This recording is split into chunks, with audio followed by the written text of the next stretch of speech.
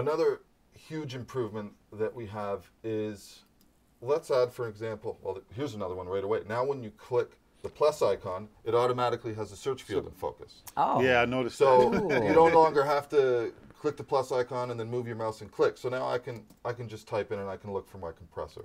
Right. Check this out. Sidechain.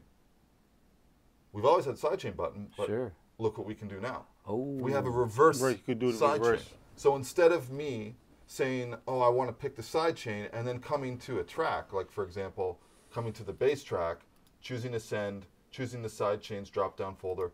When you have a lot of tracks, that can be really tedious. Now all Right. you have to do is you Go can to the select any compressor. track, and then I choose it. It automatically creates a sidechain send for me. If I need it to be pre-fader, I click pre-fader, right?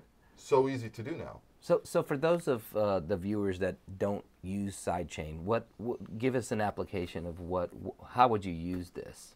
Oh, sidechain is great for it. Like if you have a song that you're mixing and it has a huge bottom end, big kick, big bass, you can sidechain the bass, the kick to the bass, so that when the kick hits, you get the punch of the kick, but the bass is still there. Because usually they're fighting for the same space. Just comes so now out for a second. Yeah, just for a split second. So you get the impact of the kick, and then the bass continues doing what it's doing. I see. And if you do it right, you don't even notice. It's imperceptible. You don't even notice it, but it works good. If you bypass it, all of a sudden it gets unruly. They're fighting with each other. Yes, Yeah. like a clash. And then on the other side of the coin, there's the whole concept of being 100% intentional and Yes, having yes. that pumping, Yes, like like where you EDM, have pads. right? You EDM, do pads, and it's going yeah. That's intentional. But yeah. the real cool thing is, if you're using it in that context, like an EDM context or something like that, let's say that we have one compressor that we've set up to sidechain.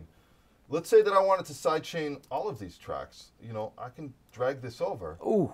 Check this out.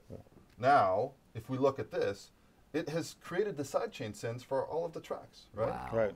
This is majorly useful, and it's set them to 0 dB, and it's all routed. Ready the only to thing roll. you need to do, if you Only want to thing make you them need to do is pre-fader, pre-fader. and Yeah. sometimes you need pre-fader, sometimes you don't, but Right.